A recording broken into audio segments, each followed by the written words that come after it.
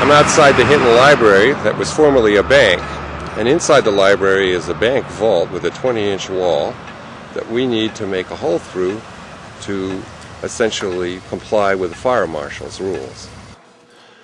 Well, we've just determined by drilling a small hole through that the vault walls are 20 inches thick. From that, it gave us a reference from the other side of exactly where our opening needs to be, and we've outlined that in heavy magic marker here.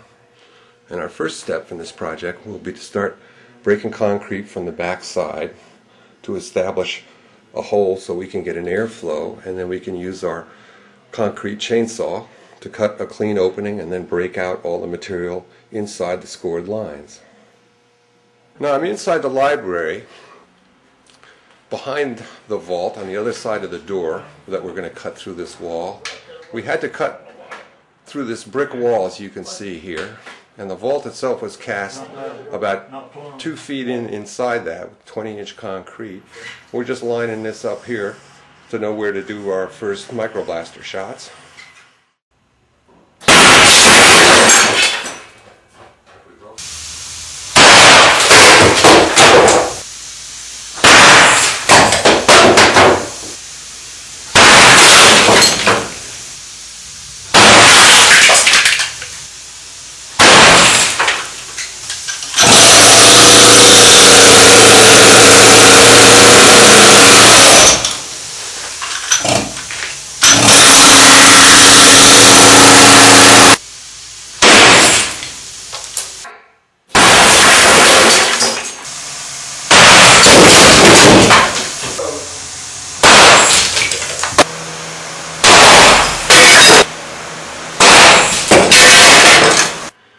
We've got about 7 inches down into this stuff from all these shots, and we're starting to hit the rebar. You can see that in the center of the screen here.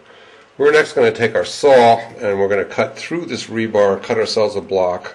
We'll remove that block probably next, and then we'll have an opening through, which will let us start working on the other side of the vault and give us a hole for adequate ventilation to be working inside.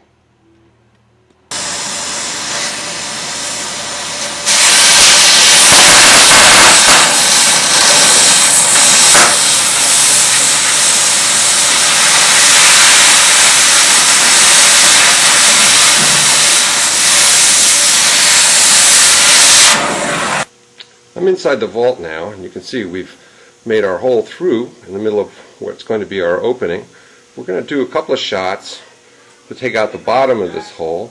Luckily, we found that our rebar is only 7 inches in our 20-inch wall here, and we're luckily found out that there's not a second layer of rebar. So at this point, I think the job's going to go a lot faster.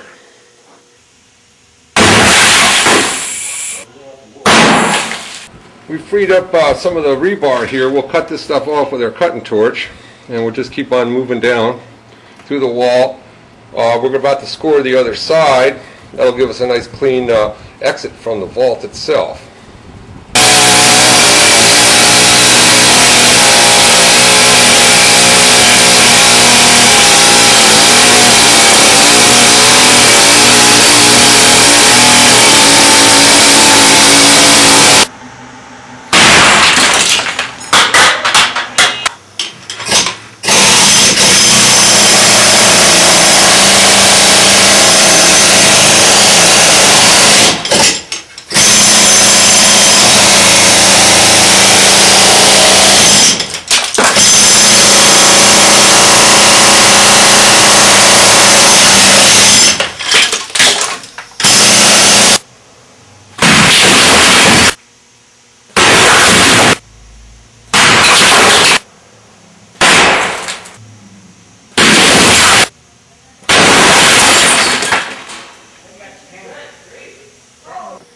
You can see here that we've opened our hole considerably using our concrete saw and chipping hammers. Also a cutting torch to cut off all the rebar, which we found to be on 4-inch centers here. I don't know if you can see this in the video. In any case, we'll start doing some more shots at this point. Take out these remaining large pieces. We'll probably do another cut across the top here, scoring it. That'll save us removing any more material than we absolutely have to for our opening. And hopefully In another few hours, we'll have most of this stuff out of here.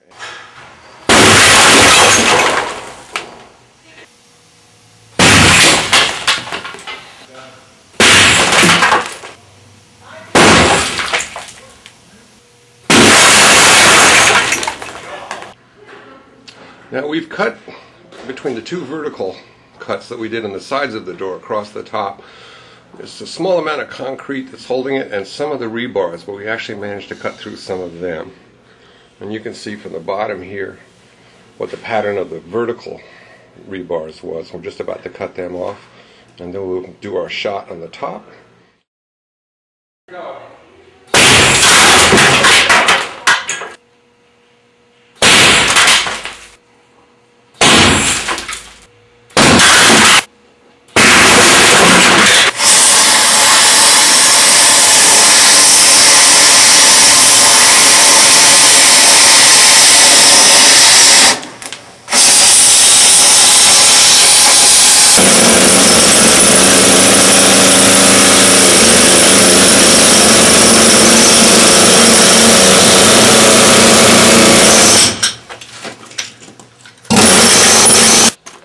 These are some of the chunks that we got. We had a pretty good crew cleaning up behind us.